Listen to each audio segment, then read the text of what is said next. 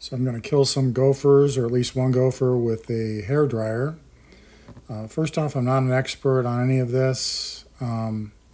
Just watched a lot of YouTube videos, and somebody either made a comment or out on Google search through maybe Reddit or something, somebody mentioned a hair dryer, maybe as a joke, but either way, the hair dryer does work.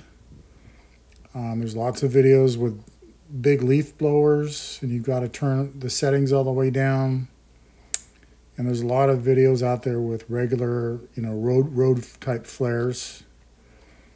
So your local hardware store should have something specific for gophers, which are these small ones, small flares. I've got gloves on because I got bit by a gopher when I was a kid. I stuck my hand in the hole there while he was digging, and he got me. Unfortunately, the gloves don't work when I'm trying to light fuses. Gophers can be pretty aggressive. So anyway, there's my hair dryer. I'm going to stick this flare into the hole. And I used poison for a couple days, which was a mistake. For poison to work, you got to get a really big hole, and you've got to have a main travel tunnel for them to see the poison with these flares and the smoke. I don't think there's any poison per se in the flare. I think it's just smoke and whatever else the basic flare chemicals are, and they die that way. I'm not positive on that, but I do know the road flares do work according to a lot of YouTubers. And these appear to be just smaller. They smell like a flare. Typical fireworks. Sulfur, I guess, is the main ingredient. Anyway, so now I can see here there's an access hole that was covered up. I actually flattened that access hole out. All these are access holes that I flattened out to see if the gopher would come back. And I really didn't even know if it was a gopher at first because there was no hole. I never saw a hole, and I assumed that there would be a hole. So that was my mistake. Again, I don't know what I'm doing. I'm not a gopher expert. There was a big mound of dirt right there that was on the concrete. I swept it over to the side. Again, I didn't know what this thing was. So unfortunately, over the 2 weeks I waited, it did quite a bit of damage to my yard. The other option is a trap. I looked into traps, but they look kind of hazardous to my hands. I don't want to say dangerous, but definitely they look like they can cause some injury there. And then you have to work, that's another one like poison, you have to have it in a main tunnel. Otherwise you could be waiting a long time. These smoke flares are great. They go throughout the whole current living area. That's another thing you got to see. That there was a mound there, and that's a current mound because I flattened everything the day before. And here you got to open it up a little bit. You just poke straight down around the mound, and then you'll see a soft spot. And then typically the hole will go away from the mound. And this hole is very minimal because I'm using a small flare. I'm not using a trap. You don't have to dig a bigger hole for a trap. You don't have to have a main tunnel. I really think these flares are the way to go.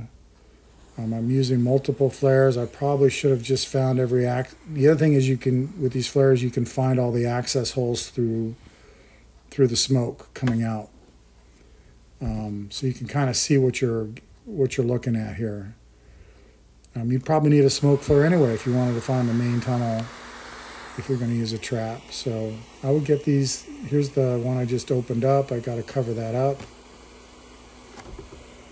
Too much smoke coming out. And in hindsight, if I had a really big area that I thought they were covering, again, I would stick one flare in there just to see where all the holes are. But I'd probably just stick a flare in each hole at the same time, cover them up at the same time, and not even use a hair dryer. And that would be much more concentrated on the smoke. But I believe this gopher died the first time I used the flare. I ended up using 3 flares. Came in a package of like 8 or 10. It was under $10. If you get the really big street flares, they're really big. You got to make a bigger hole. You can use your hair dryer. You just hook it up to electrical cord. Easy peasy. Don't wait. If you see a mound of dirt in your yard, do this with a screwdriver. If there's a soft spot, go to the store, get these flares, and stick them in there. Now, I'm not positive this is a mole. I know they're supposed to have different mounds. I guess moles are like perfectly circular. Like that one looked pretty circular to me. Or I guess there's something called a vole. Either way, they all die with this smoke. You know, if you can't breathe oxygen, you can't live. The other advantage to these flares is you can just leave them in the ground. Maybe, I don't know what the directions say. You'll have to read the directions, but I'm just leaving them down in there. There's a dead gopher down there. I'm leaving him down there. With traps, I don't have to worry about kids pulling the trap out or dogs digging the trap up.